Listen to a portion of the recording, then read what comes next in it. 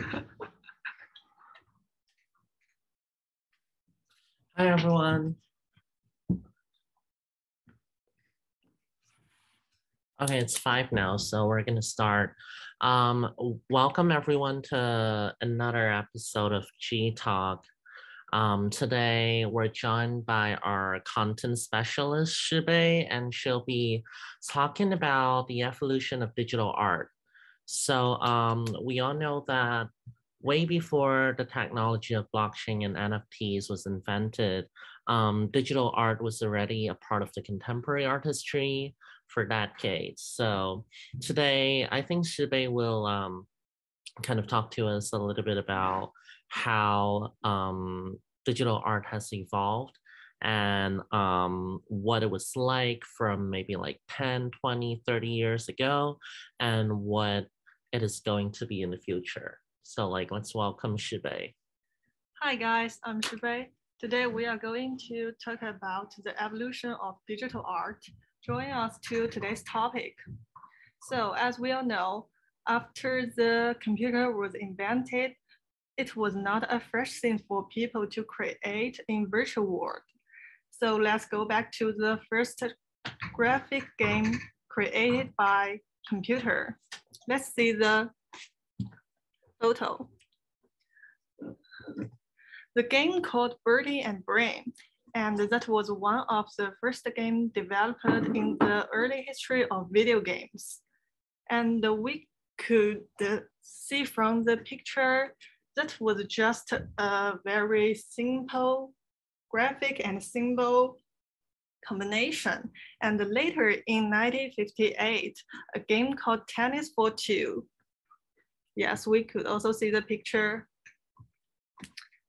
The Tennis for Two was the first video game created simply for the entertainment, and it featuring moving graphics on an oscilloscope.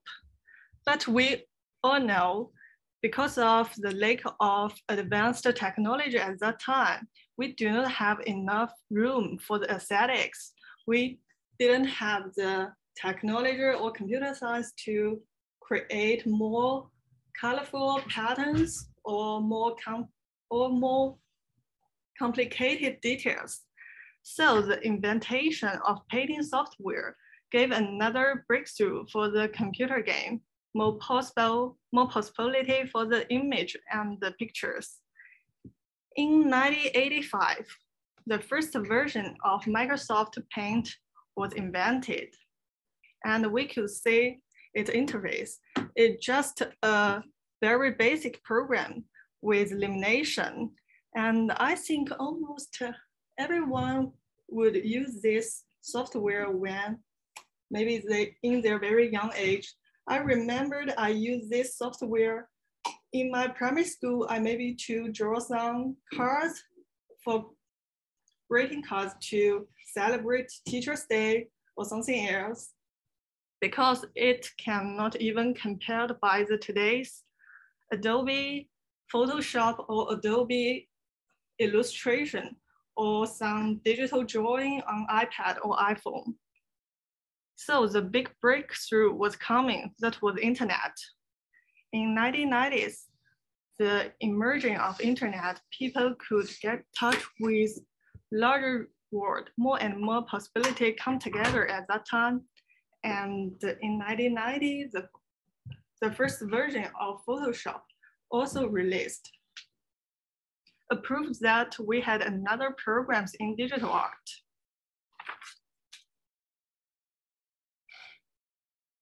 All this progress and the internet invitation result in the blooming of many applications or new websites, such as MySpace that I show on the keynote, and something we call Qzone in China.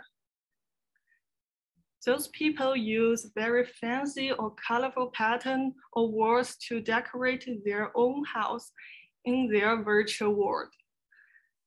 It shows that at that time, people had strong passions to show themselves and want to have build a relationship with outside world. And at that time, some online small games start to become popular. such as this game called My Small Building. It's just a very easy game, such as you could paint your living room more to pink or red, or you can grab a desk into your bathroom or bedroom. And that is a game about painting your own pets or drawing some different color to an animal. But with the development of digital art, this online small game also has evolved. These 2D scenes start to be 3D with more reality and details. And maybe we use today's very popular term, such as Y2K, we could describe those elements, and we cannot deny that those elements became NFT art today. Okay, then we come to the digital art. Actually, the digital art this term emerged in very early time, and the definition of digital art has evolved since this art form emerged. From 1960s to 70s, digital art consists mostly to algorithm drawing in which the results of artists' written code were drawn on paper by pen plotters, and the computer-generated films that also involved artists' use of programming language. But at that time, the format is very single. The artist could only have the artworks or output by maybe film or video. And at that time, some novel artists such as Ira Schneider, Frank Gillette, Nanjun Park, and Paul Ryan. So we come to talk about an artwork called White Circle by Ira Schneider and Frank Gillette in 1969.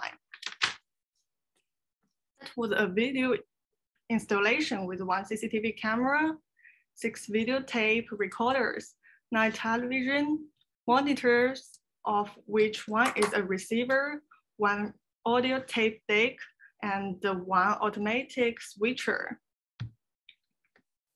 That was a seminal video installation that transposes present time demands as a way to disrupt television's one-side flow of information. That also expanded the relation of the audience to the artworks from the passive receptor to actual participate. So actually, in other words, those artists think the audience or the people who come to the exhibition also became a part of the exhibition, or also in this artwork.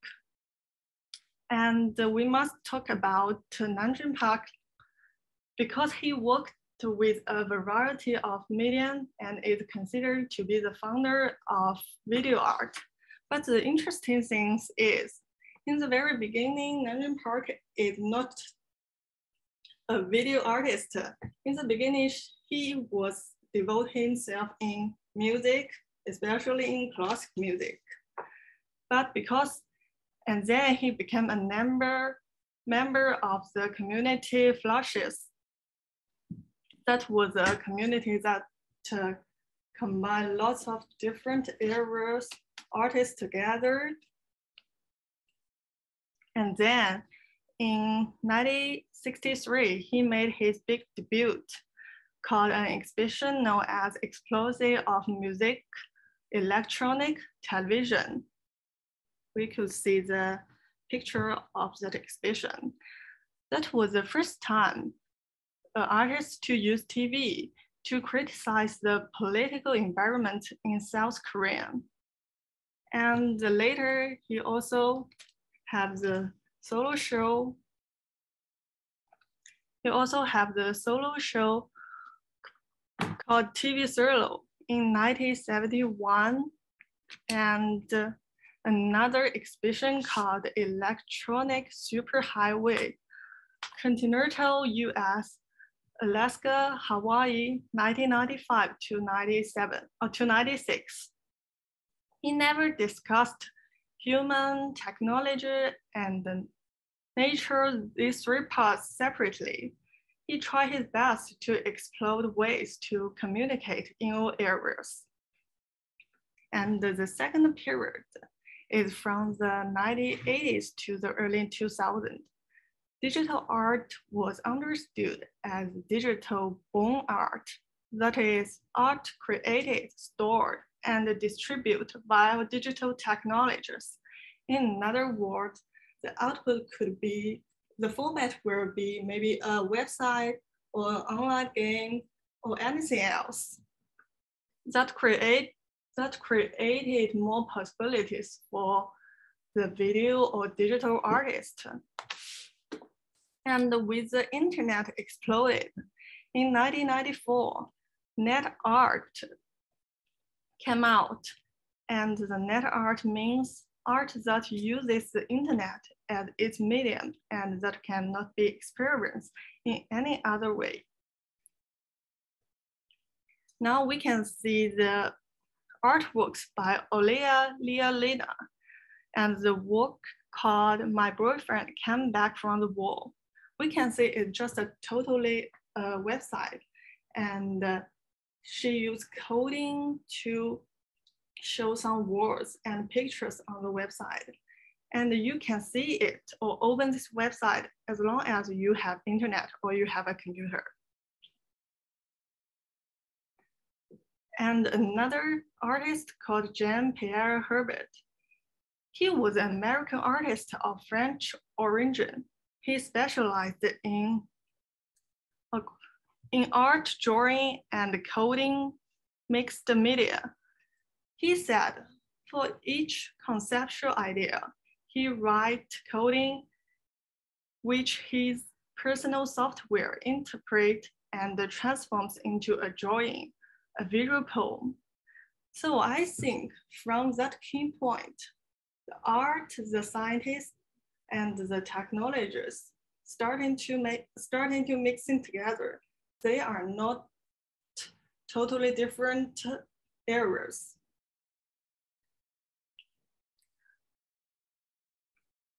At that time, around 2000, YouTube started to come to his stage. And I think YouTube supports some video artists to show their work, because in the past, you can only see this video installation or this video in gallery, in an exhibition, in a show. But now you can very easily to get some video on the YouTube channel. And I think YouTube also became a social media now, because you can comment to follow this YouTuber and you can exchange your ideas when he or she uploaded a video or a daily record. This was the first video on YouTube that called Me in the Zoom. That was a very short video, just 80 seconds. And the man in the picture in the video just saying some hello or just introduce he was in the Zoom.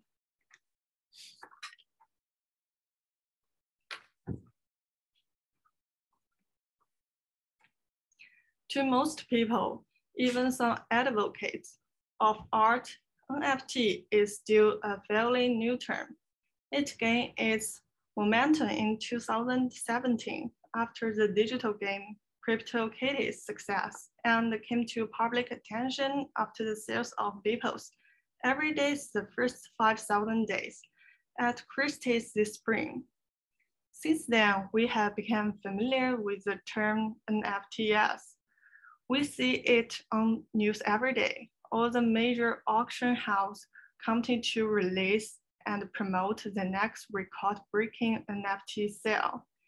And the emergence of new crypto art marketplace like SuperReal, NFT Gateway, and OpenSea. Well, many people are speculating the NFT art. As a member of the art industry, the questions we should be asking are, What's NFT's place in the contemporary art world? How should we value an NFT work? And how do we define a good NFT work? One must realize that an NFT is merely a drive to artworks in different mediums. We must learn to separate and distinguish the two before we can evaluate the art itself. NFTs provide digital art with scarcity, transparency, and collectibility. But digital art has been established by many artists before the invention of crypto security, and has been a part of the contemporary art history for decades. In that perspective, NFT art can be evaluated, criticized, and studied based on its aesthetics, narrative history, and provenance, and so on. As digital art to some degree, of course, as NFT art grows, the change that it can potentially bring to art world will lead to diversities, and the new conversation will be made. As time goes by, we will have to adopt a new way to look at NFT art as well.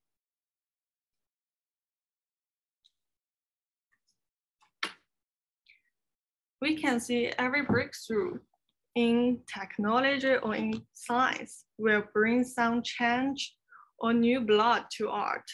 I cannot ensure those effects are 100% positive, but let's see, looking forward to the next transformation in art world.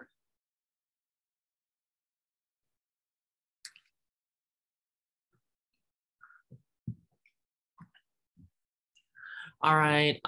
Thank you, Sube, so much for such an informative presentation.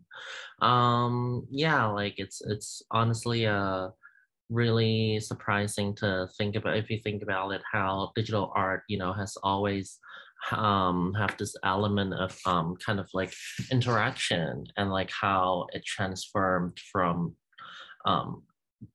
really simple digital games to like what we have right now. So I think the possibilities are really limitless from now on. So yeah, thank you again, Shibei, for such a informative presentation.